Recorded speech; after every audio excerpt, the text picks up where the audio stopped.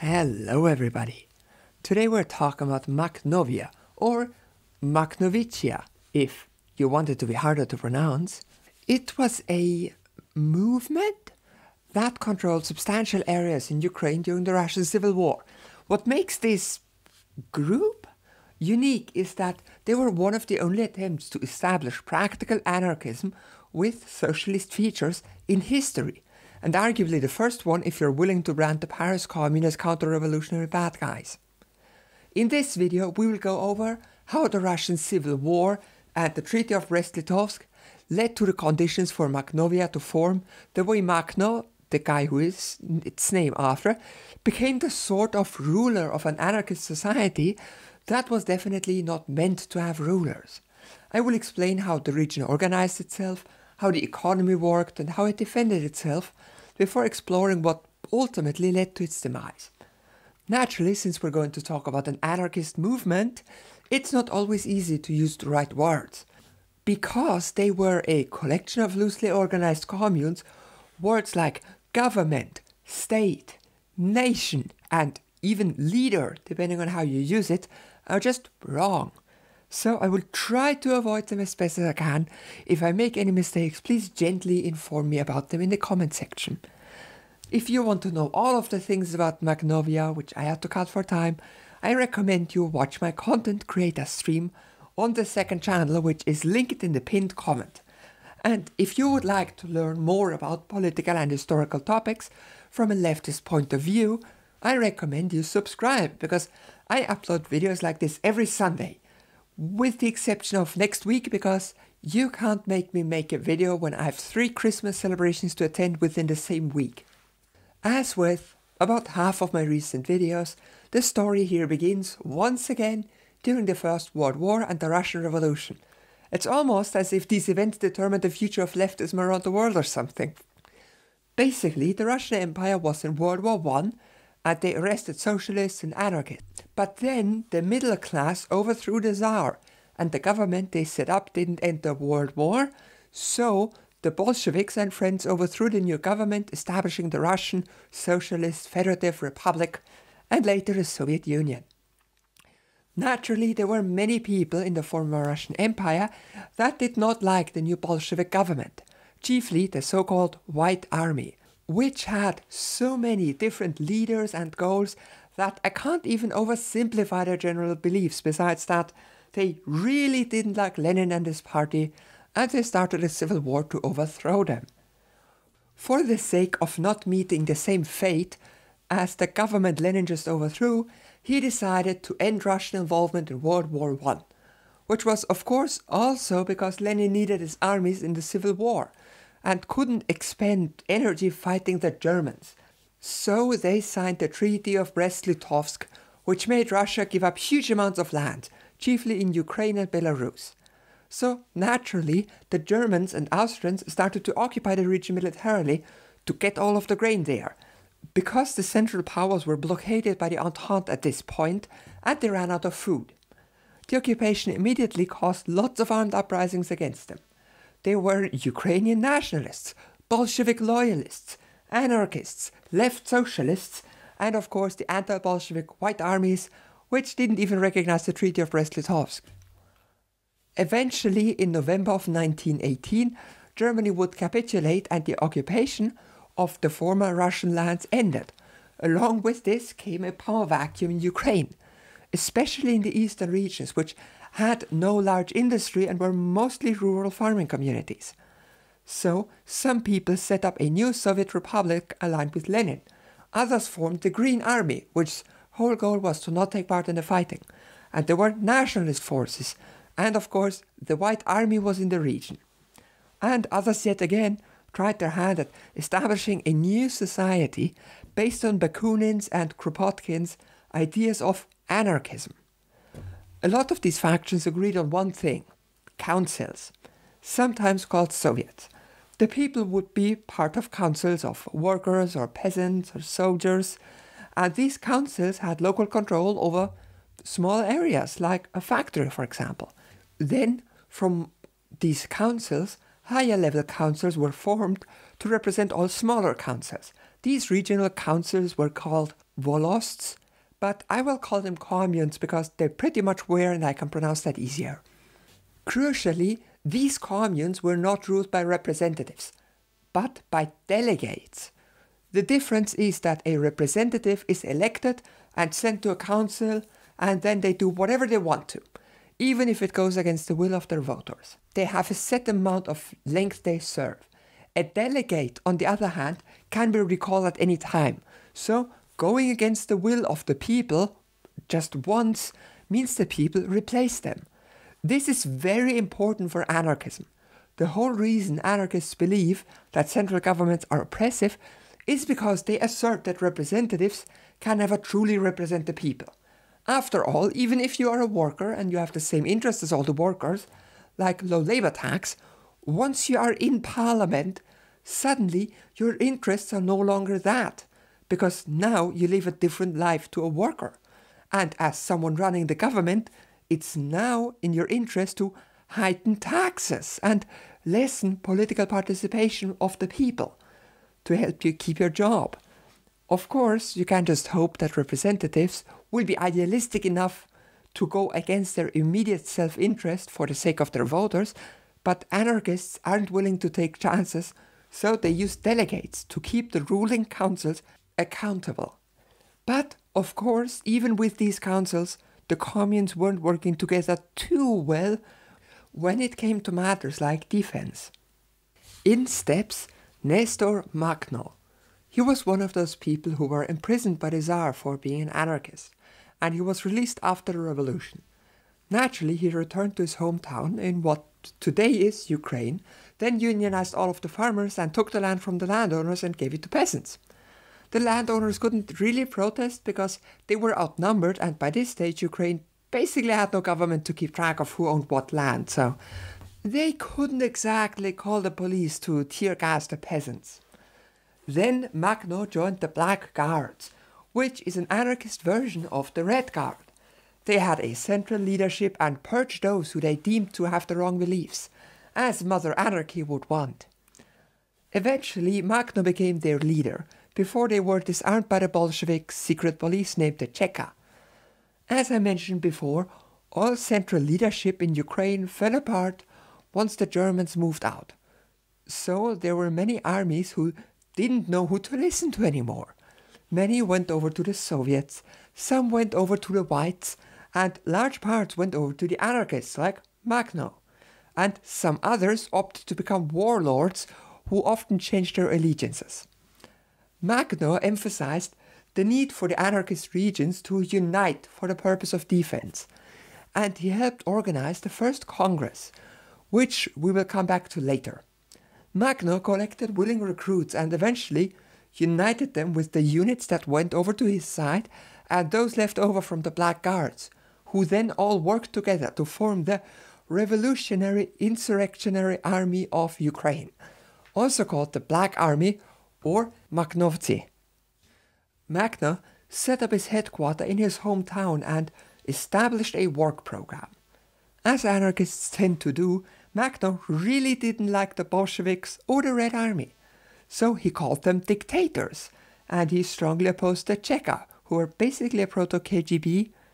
Naturally, there were to be elections for the councils in the anarchist territories, and Bolsheviks could be freely voted for. On the other hand, in Bolshevik areas, anarchists couldn't even run for election, which naturally put the anarchists on a bit of a disadvantage.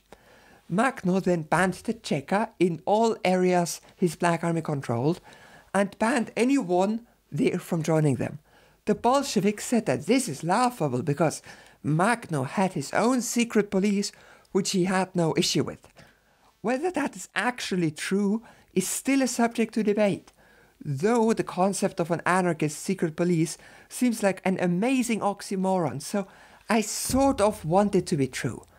Possibly the secret police was so secret that Makhno himself didn't even know it existed. While Makhno tried to establish a society along anarchist guidelines, he was suddenly attacked by the White Army from the south. At this time, the Black Army had about 20,000 members, and sadly that wasn't enough, and within 3 days, the White Armies had pushed Makhno outside of his base of operations. So he called upon an unlikely ally, the Bolsheviks, who helped him push the White Army out of Ukraine for good. Well, for the next 2 years at least. Let's have a look at how Makhnovia was organized and how it worked before looking at what exactly stopped it from existing until today. The Bolsheviks. It was the Bolsheviks.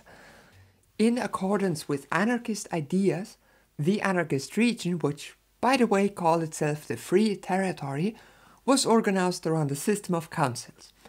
Every worker and every peasant was part of one of these councils, which would decide issues in the interests of the peasants, and these councils would send delegates to the commune council, which decided on matters that affected the whole commune.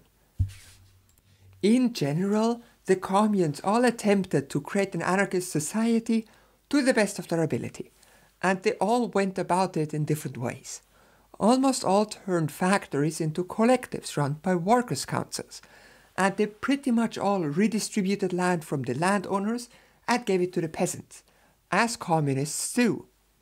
In general, though not everywhere, these communally owned factories and farms would use a free market to exchange resources. I'm sure the Free Territory would have abandoned markets eventually, and some communes already did, but they were clearly willing to use a market-style system for a period of time, meaning until they figured out a better system. Eventually, the anarchist communes and councils held a very big congress to determine their united goals. Yes, the same one I just talked about in a previous section.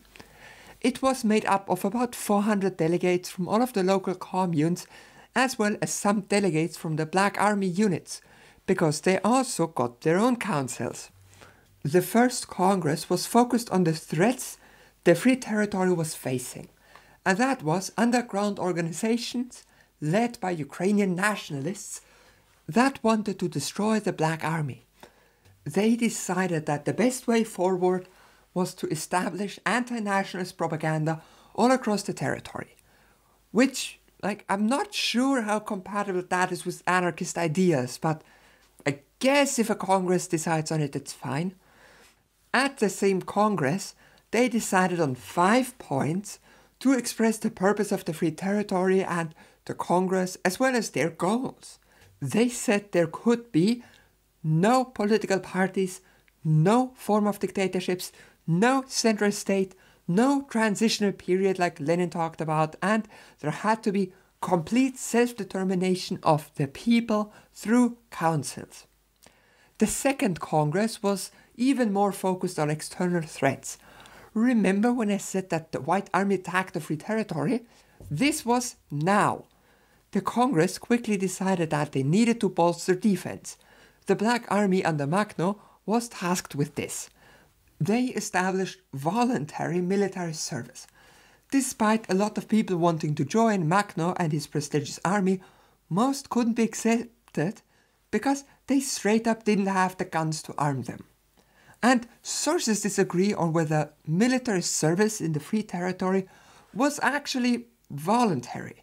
A bunch of historians say that the people were pressured and forced to take part in the fighting, and others say that this never happened and the Black Army only accepted genuine volunteers.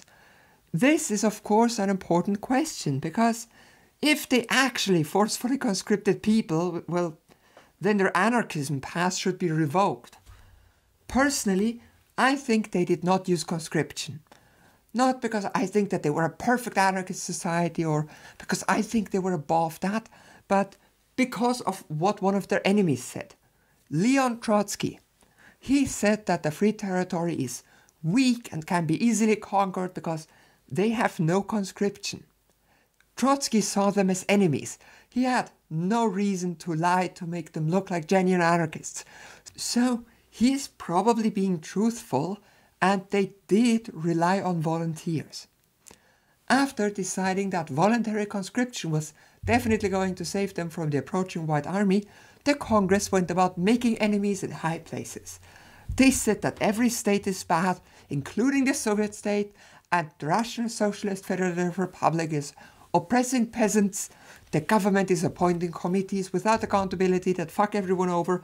The Bolsheviks are just using the slogan of dictatorship of the proletariat to get rid of their enemies, and so on. Basically every anarchist's critique of the early Soviet Union. So far, the Black Army and the Free Territory had been very different in their organization. While the anarchist regions tried their best to run everything in accordance with anarchist ideas, the Black Army was basically like any other army. Central command, appointed and not elected officers, and general authoritarian stuff like that. So, the Second Congress tried to change it. They set up a regional military revolutionary council that would lead the army from then on. It was made up of representatives of the communes in the region and representatives from all rebel units. This council would be the organ that would organize military action in and around the Free Territory. Sadly, the voluntary expansion of the Black Army did not prove enough, and the Whites sort of came in and took half the Free Territory, including the headquarters of the military and the meeting place of the Congress, within 1 week. So the military council, which by the way was unofficially led by Makhno, asked the Soviets for help. The idea was that the Soviets would provide military support against their common enemy and nothing else. They were not supposed to touch the self-determination of the communes. The Soviets did not care and immediately banned the anarchists from holding another Congress. Unfortunately, if you tell an anarchist not to do something, there is a great chance that they will do exactly that. So they held a Congress. When the Red Army showed up to fight the Whites, they set up their own workers' councils in the Free Territory, organized the same way the councils in the rest of the USSR were, and de facto under Bolshevik control, along with the representatives for these councils. Yes, representatives, not delegates. Shocking. So the Congress immediately said that these representatives were stupid and that they were all fired. There had to be elections to decide who should hold these positions as delegates in the future, and so on. They also said how the Bolshevik party is stupid and all parties are stupid and no state should exist, as you would expect. Now, de facto being under control of the government in Moscow, they set up their own councils as a sort of dual power resistance movement, which saw no success. Now, you may be wondering what Makhno was actually doing. The congresses and councils had no leaders, so that wasn't his job, but what was? Well, running the army, pretty much. At first because he was the commander, and later because the soldiers kept electing him to lead them. He was a very charismatic and liked figure in the Free Territory.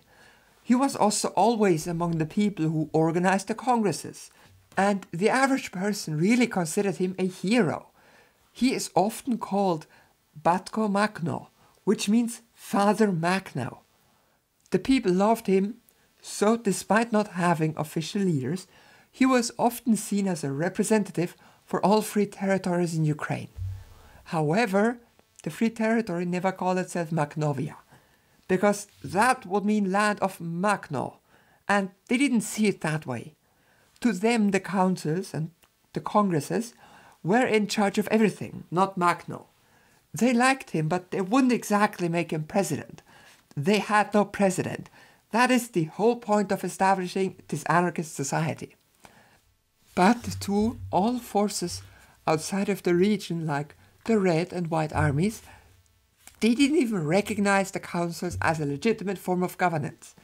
They saw the Free Territory as a place without law and order and without control.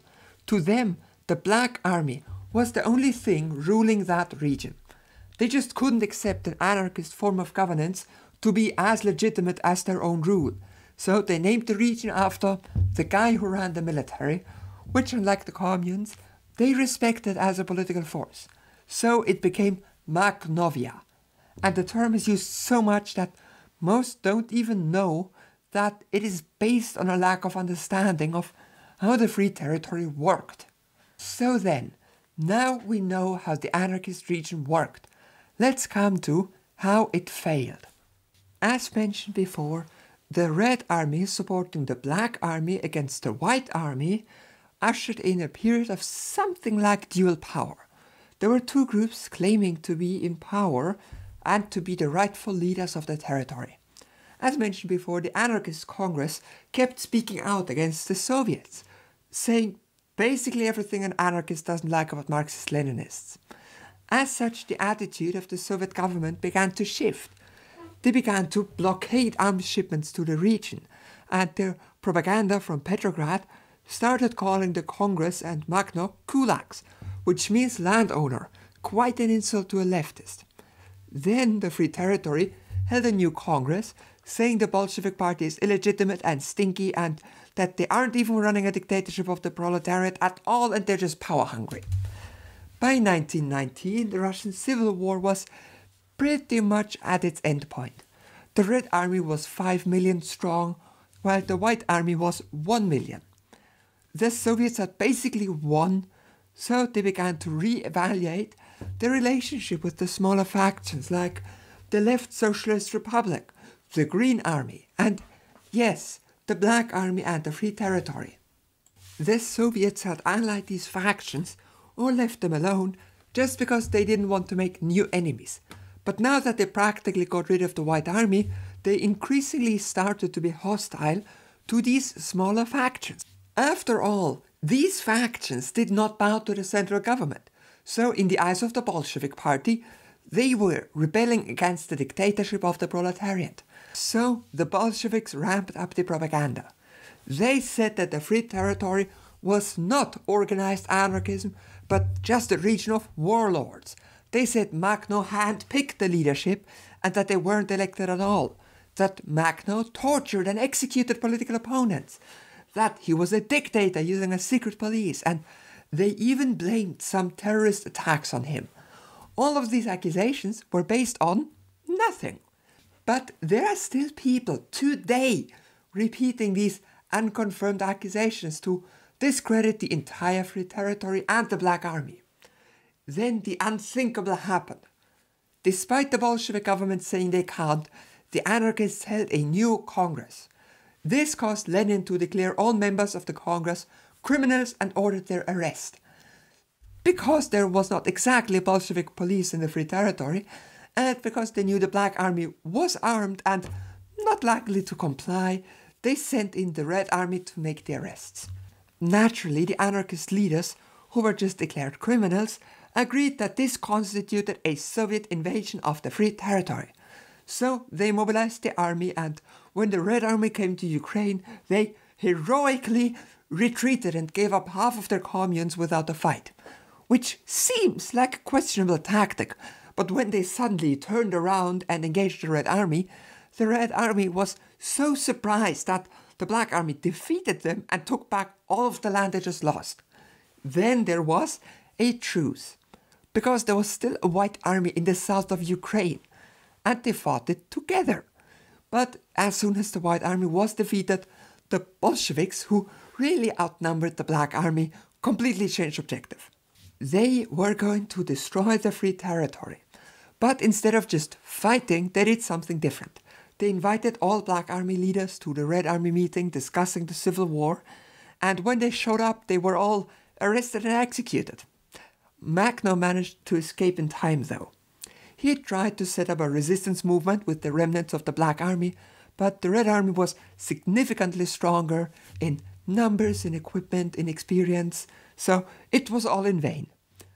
By mid-1921, the Free Territory was just another part of the Ukrainian Soviet Socialist Republic, with all anarchists being imprisoned or executed, and the communes dissolved or made part of the Soviet state. Makhno managed to flee to exile, and he lived in France until his death.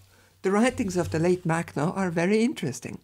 Among other things, he invented platformism, if you know what that is. And if you don't, it's basically a way to keep an anarchist movement unified by only accepting those who fully agree. This group would then try to influence the people and society towards anarchist ideals.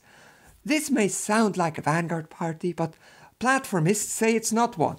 So, you know? In conclusion, Makhnovia was born from the conditions created at the end of the First World War. It attempted to reach anarcho-communism in many ways. They organized the free territory very decentrally and made many economic changes for the benefit of the people. But on the other hand, despite being anarchists, they still had a de facto leader called Makhno, who had full control over the army, which is not too anarchist. The region was allied with the Soviets for the purpose of fighting the conservative forces, but as soon as the Red Army won the Civil War, they turned on the Black Army and destroyed it, taking over the region under the control of a Soviet republic, causing everlasting hatred between Leninists and anarchists for uncounted generations to come.